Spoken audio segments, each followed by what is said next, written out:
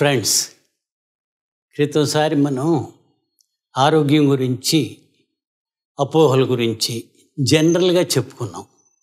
ఈసారి మనం పైన తల దగ్గర నుంచి కింద కాళ్ళ వరకు ఒక్కొక్కటి అపోహల గురించి మనం క్లియర్ చేసుకోబోతున్నాం. పైన హెడ్ గురించి మొదలు పెట్టుకుందాం. హెడ్ బాత్ తీసుకుంటాం మంచిదా? చాలామంది నాకు తలస్నానం చేస్తే కోల్డ్ వస్తుందని అంటారు. తలస్నానానికి మనకు వచ్చే కోల్డ్కి సంబంధం ఏం లేదు. తలస్నానం రోజుకి వారానికి ఎన్నిసార్లు చేయాలండి అని అడుగుతారు.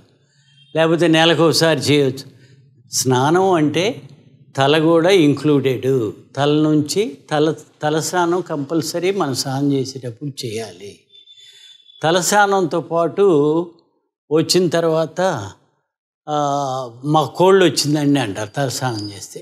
కోల్డ్కి తలస్నానానికి సంబంధం లేదు, అది ఒక అపోహ.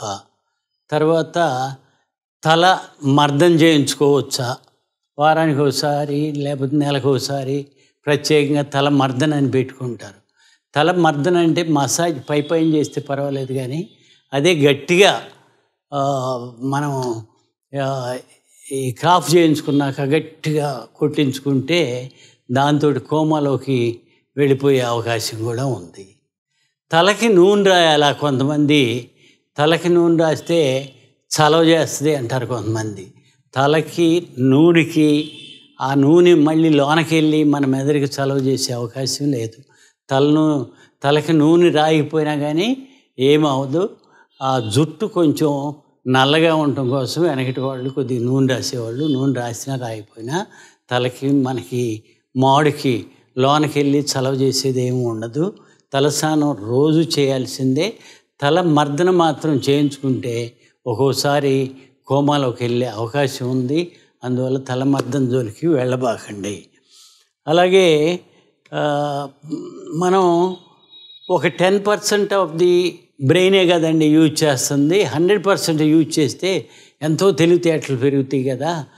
బ్రెయిన్ మ్యాక్సిమం అన్ని పార్ట్స్ని యూజ్ చేస్తూనే ఉంటాము. 10% యూజ్ చేస్తున్నామని మనకు అది ఒక అపోహ. మొత్తం వాడందే మనకి కనెక్షన్స్ అన్నీ ఇటు కొన్ని కింద కొన్ని పైన కొన్ని ఉంటాయి. అలాగే ఆ అపోహలు పెట్టుకోబాకండి. అలాగే తల నొప్పి వస్తే కళ్ళజోడు అంటే చలవజోడు వేయించుకుంటే మంచిది కదా అని కొంతమంది అపోహ. కంటి డాక్టర్ దగ్గరికి వెళ్ళిపోయి కళ్ళజోడు వేయించేసుకుంటారు. అది కూడా ఒక అపోహే. ఏదైనా సైట్ డిఫెక్ట్ ఉంటే కళ్ళజోడు వేయించుకోవాలి, కానీ నాకు సైట్ ఉందండి కళ్ళజోడు వేయించుకున్నాను అంటే సైట్ డిఫెక్ట్ ఉంటే కళ్ళజోడు వేసుకుంటే పోతుంది. ఎక్కువ మందికి డిఫెక్ట్ లేకుండానే అనవసరంగా కళ్ళజోడు మోస్తూ ఉంటారు. అలాగే మొహం మీద వచ్చిన మొటియాలు కొంతమంది గిల్లుతూ ఉంటారు. ఆ గిల్లితే మనకి మళ్ళీ చీము బట్టి ప్రాబ్లం ఇస్తుంది, ఇన్ఫెక్షన్ వస్తుంది. మొటియాలు కానీ మోల్స్ అంటే బ్లాక్ మోల్స్, మొటిమలు కానీ లేకపోతే నల్ల పుట్టుమచ్చలు కానీ వాటిని గిల్లితే మోల్స్ అయితే క్యాన్సర్ కూడా వచ్చే అవకాశం ఉంటుంది. పుట్టుమచ్చలు కనుక మనం గిల్లితే క్యాన్సర్ రావచ్చు. అలాగే నెయిల్స్ గురించి, nails and hair grow after death. చనిపోయినాక అవి పెరుగుతూనే ఉంటాయి అని చెప్పి కొంతమంది వాటిని దాచుకుంటాం కూడా చేసిన వాళ్ళు ఉన్నారు.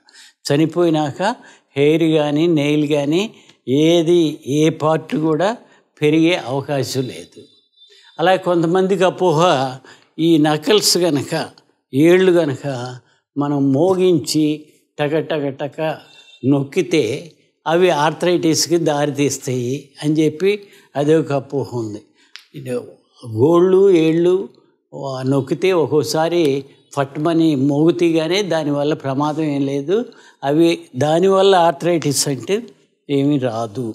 అలాగే బేర్ ఫుట్ వాకింగ్ అని చెప్పి మొదలుపెట్టారు కొంతమంది.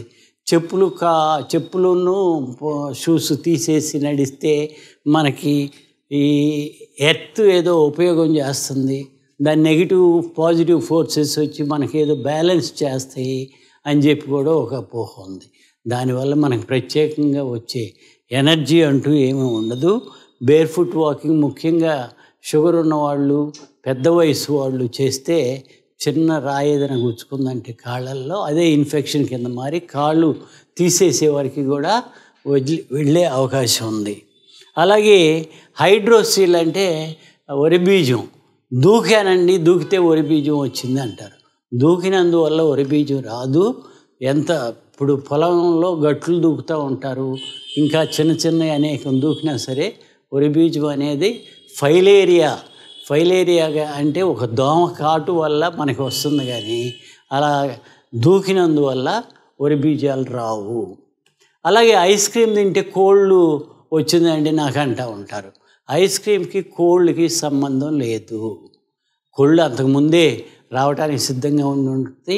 మనం ఐస్ క్రీమ్ తిన్నాక ఇది కోయిన్సైడ్ అయ్యే వరకు దానివల్ల వచ్చింది అంటారు. మనకి జలుబు చేస్తే బయటికి వెళ్ళకూడదు కదా, కోల్డ్ పెరిగిపోతుంది అంటారు. దానికి కూడా సంబంధం లేదు. కోల్డ్ అనేది వైరల్ ఇన్ఫెక్షన్, ఫ్లూ లాంటిది. అది మామూలుగా 4-5 రోజులకి మందులు వాడినా వాడకపోయినా అదే తగ్గిపోతుంది. మన కోల్డ్ వెదర్లో తిరగటానికి మన కోల్డ్ రావటానికి సంబంధమే లేదు. అలాగే నోస్ గురించి కొంతమంది అపోహ. రోజు నోస్లో పొక్కులు తీసుకుంటా, ముక్కులో పొక్కులు తీస్తా అనవసరంగా బ్లీడ్ అవుతూ ఉంటాయి. ముక్కులో పొక్కులు తీస్తే మనం స్నానం చేసేటప్పుడు ఒకసారి కనుక ఇలా చీత్తే ముక్కు క్లీన్ అయిపోతుందని ప్రత్యేకంగా ఏమి చేయాల్సిన పని అంటూ ఏమీ లేదు. అలాగే టూత్ పిక్స్ వాడుతూ ఉంటారు. పళ్ళ మధ్యలో పెట్టి భోజనం చేసినాక రోజు అలవాటుగా పొడుస్తూ ఉంటారు. ముఖ్యంగా నాన్ వెజ్ తిన్నాక చాలామంది టూత్ పిక్స్ కనుక మనం వాడితే ఏమవుతుందంటే ఆ పళ్ళ మధ్యలో ఖాళీలు పెరిగిపోయి పళ్ళకి ఇన్ఫెక్షన్ రావటం అది జరుగుతూ ఉంటుంది. ఇంటర్డెంటల్ బ్రష్ అని ఉంటుంది, సన్నగా ఉంటుంది బ్రష్ లాంటిది.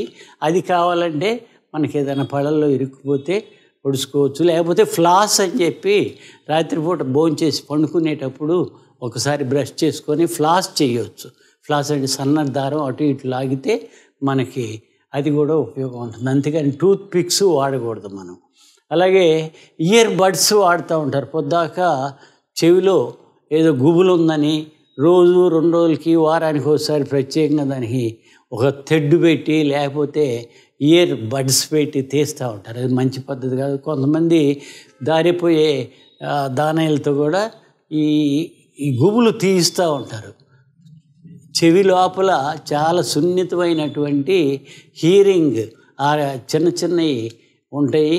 అవి చెడిపోయి మనకి లేనిపోయినటువంటి డెఫ్నెస్ అంటే చెవుడు వచ్చే అవకాశం ఉంది. చెవిలో ఏవి మనం పెట్టకూడదు. ఏమైనా ప్రాబ్లం ఉంటే చెవి డాక్టర్, ఈఎన్టీ డాక్టర్ గారి దగ్గరికి వెళ్ళి ఇయర్ పిచికారీ చేయించుకోవచ్చు, కానీ అది కూడా పొద్దాక చేయాల్సిన అవసరం లేదు. అలాగే టాన్సిల్స్ ఉన్నాయండి, మా అబ్బాయికి పెరగట్లేదు, టాన్సిల్స్ తీసేయిస్తామని వస్తారు. మనిషి పెరగటానికి టాన్సిల్ అవటానికి సంబంధమే లేదు. ఎప్పుడో 100 ఓ పిల్లాడికి బాగా పొద్దాక పెరుగుతూ ఉండి ఇన్ఫెక్షన్స్ వచ్చి లావ్ అవుతూ ఉంటే అప్పుడు టాన్సిల్స్ ఈఎన్టీ డాక్టర్ తీస్తాడు. కానీ మనం అనవసరంగా కొండనాలకి తీయించుతామండి, దగ్గు వస్తుంది మాకు పొద్దాక, పిల్లాడికి దగ్గు వస్తుంది, కొండనాలకి కట్ చేస్తామంటారు. బారుగా ఉంది. అది కూడా అపోహ మాత్రం. కొండనాలకి దగ్గుకి సంబంధమే లేదు. అలాగే సర్కంసిషన్ అంటే సుంతి చేస్తే ప్రమాదం అని కొంతమంది, అది చేయించుకుంటే మంచిదని కొంతమంది. అది ప్రమాదం ఏం లేదు. సుంతి చేయించుకుంటే ముస్లిమ్స్ అందరూ చేయించుకుంటారు. దానివల్ల క్యాన్సర్ కూడా ప్రివెన్షన్కి ఉపయోగపడుతుంది. లేడీస్లో కూడా క్యాన్సర్ రాకుండా, మ్యారీడ్ కపుల్స్లో క్యాన్సర్ లేకుండా సుంతి వల్ల ఉపయోగమే కానీ ప్రమాదం ఏం లేదు. Male breast.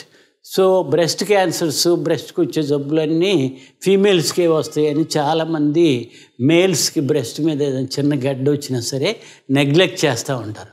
అలా కాకుండా ఫీమేల్ బ్రెస్ట్కి వచ్చే క్యాన్సర్ లాంటివి కణితులు మేల్ బ్రెస్ట్కి కూడా వచ్చే అవకాశం ఉంది.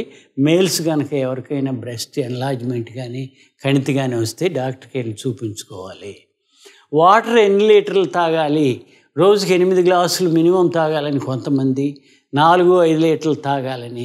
అది కూడా అపోహ మాత్రమే. దాహం అయినప్పుడు మనం వాటర్ తాగితే సరిపోతుంది. చాలామందికి 1 or 2 లీటర్స్ తాగినా కూడా సరిపోతుంది. కొంతమంది భోంచేసినప్పుడు 1 గ్లాసు నీళ్లు తాగితే అదే సరిపోతుంది. నాన్ వెజ్ తినకూడదు అని కొంతమంది, ముఖ్యంగా ఎగ్స్లో ఏదో ఎలర్జీస్ ఉంటాయి అవి తినకూడదని కొంతమంది. ప్రోటీన్స్ కావాలంటే ప్రోటీన్స్ మనకి చాలా అవసరం బాడీకి. మినిమము 1 kg బాడీ వెయిట్ ఉంటే 1 gram ప్రోటీన్, అంటే మనం 70 kg ఉంటే 70 to 80 grams ప్రోటీన్ డైలీ అవసరం. అందుకని డెఫినెట్గా నాన్ వెజ్ తింటే మంచిదేని, దానివల్ల చెరిపోయం లేదు. తర్వాత ఎగ్స్ కూడా తినవచ్చు. ముఖ్యంగా ఎగ్ వైట్లో ప్రోటీన్ ఎక్కువ ఉంది. ఎగ్ ఎల్లోలో ఫ్యాట్ ఉంది కానీ ఎగ్ వైట్లో ప్రోటీన్ మాత్రమే ఉంది. అలాగే డైరీ ప్రోడక్ట్స్, మిల్క్ ప్రోడక్ట్స్ తాగకూడదని కొంతమందికి అపోహ. మిల్క్ శుభ్రంగా రోజుకి 1-2 గ్లాసులు తాగొచ్చు. కొంతమందికి మాత్రం మిల్క్ తాగితే పెద్దవాళ్ళకి, పిల్లలకి అందరికీ మిల్క్ పడుతుంది, పెద్దవాళ్ళకి మాత్రం కొంతమందికి లాక్టోజ్ మిల్క్లో ఉండేది, ఆ లాక్టోజ్ని కరిగించడానికి, డైజెషన్కి లాక్టేజ్ అనేది ఒక ఇది ఉపయోగపడుతుంది, ఎంజైము. ఆ ఎంజైమ్ లోపం ఉన్న వాళ్ళు మాత్రం మిల్క్ తాగకూడదు, లేకపోతే 190 మందికి మిల్క్ తాగితే ఏమీ అవ్వదు.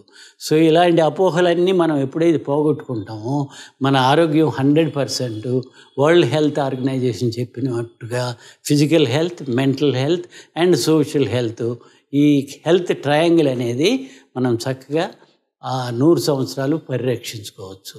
Thank you very much.